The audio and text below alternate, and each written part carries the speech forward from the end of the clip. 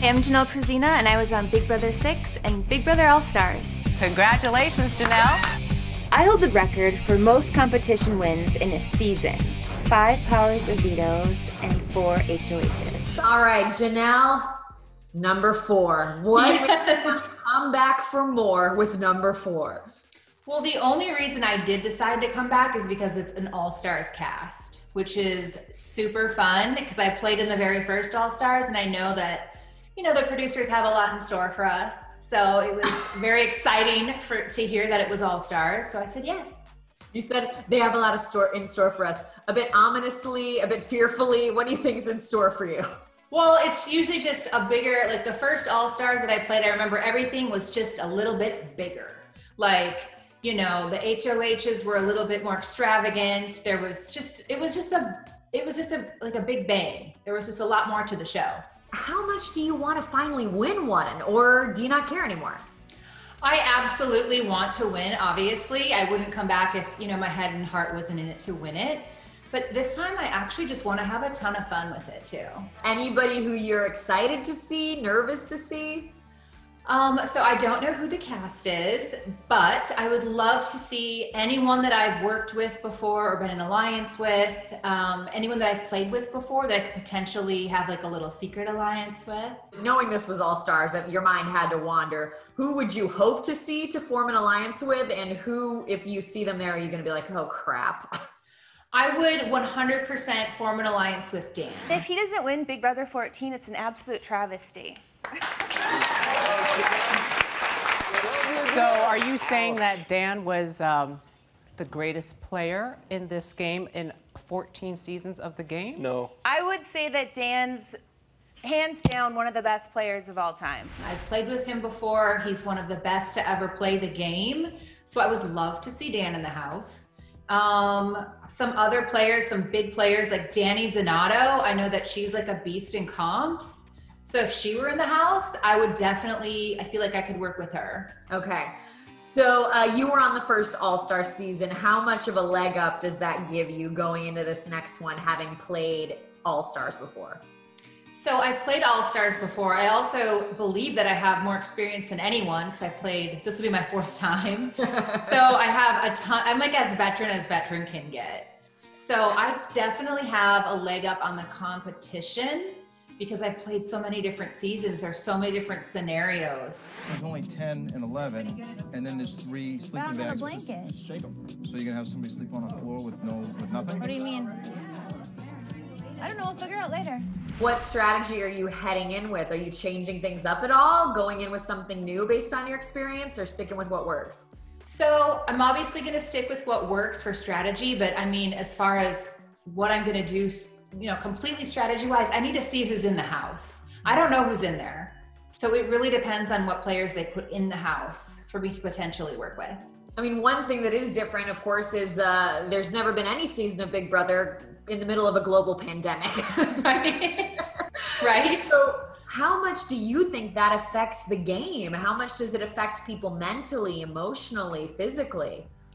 I mean, I think being a pandemic definitely affects people emotionally and mentally. They might be thinking, you know, what's going on in the world? Is my family okay? Hopefully their head's not all the way in it. Yeah, well, I mean, you guys already know what quarantine is like. The rest of the world figured out a little bit what it's like to be in this house. Yes.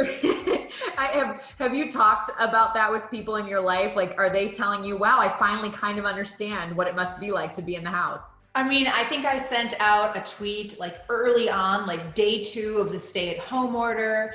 And I think my tweet said something like, oh yeah, throw me in a house with no phone. I mean, I play Big Brother for fun. This is fun for me. Like, I love it. I mean, look, usually you guys are heading into the house having been living life and spending normal days with family and friends and all that. Now everybody's coming off of months in lockdown, of being tested, of being sequestered after testing. Where are people's heads going to be at? I mean, I think mentally a lot of people might not be as strong because they've been locked down for so long. I mean, truly, I am an introvert by nature. So for me, I absolutely love quarantine. I love being locked away. It makes me mentally stronger than ever. I've got all the tips for winning. If you're mentally stronger than ever, how cutthroat are you getting this time around? So this time around, I want to play super cutthroat because it's my last hurrah. So I want to go out with a bang. Okay, just going out with a bang mean winning? Yes, definitely winning is in my hopefully future. And are you putting this on the record? You would never play again, even if you were asked back after now? I would never. I said that before, though. I said that before. I did say that before. I didn't think they'd call me back. So I was shocked. I was like, oh, wow, okay. Well, what was your reaction when you got that call? Why do you think they did call you back? Well, it's so funny because I did the Amazing Race 2 summers ago, and a lot of the women got eliminated early on because we weren't, you know, obviously as strong as the men. And I remember Rachel Riley saying, oh my gosh, if there's an All-Stars cast, like I cannot wait to do it. I want to play so bad. And she was like, Brittany, would you do it? Brittany said, no. And then she was like, Janelle, would you? And I said, no, I wouldn't. So at that time, 2 years ago, I would have said no. But I'm in a different place in life now. Since doing Big Brother, I've gotten married and I've had a baby. Oh, she just threw up on me. I'm the Real Housewife of Minnesota. Things change. I'm in a totally different place. My kids are a little bit older too. So I don't have that on, you know what I mean? Like they're a little bit older. Yeah, they're not like little. You are this beloved player from the franchise and you have a house guests who look up to you. What do you think it'll be like for you to interact with people who might idolize you? Do you just get savage with them and use that to your advantage? I mean, here's the thing. I have, for the longest time, had such a great relationship with any alumni that I come in contact with. So for the most part, every person has, you know, viewed me as super positive. Like, oh my gosh, no, we love you. I mean, I've sent baby shower gifts. I've been to weddings. So I know there's hopefully a lot of people in the house that I could potentially work with that they look up to me. Any concerns about competing with people from more recent seasons? I feel like the house guests that were on a more recent season may have a little bit leg up on some of the older players from years past because the competitions have changed quite dramatically. They're more glitchy, they're more gamey, there's more lights, there's more action. They're more physical than ever. And I think the game moves a lot faster because there's more competitions now. Like I'm used to a ton of downtime, and I think that people that are from newer seasons are used to a faster paced game. What's it gonna be like to step back into the house, to see Julie? Is it emotional? Is it triggering?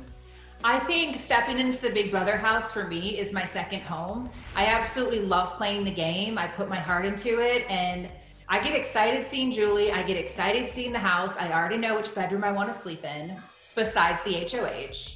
So I'm super pumped. What went through your mind when you found out they were doing another All-Stars? I mean, what makes All-Stars just so much better? And it's how awesome is it that they're doing it again for the first time in a long time?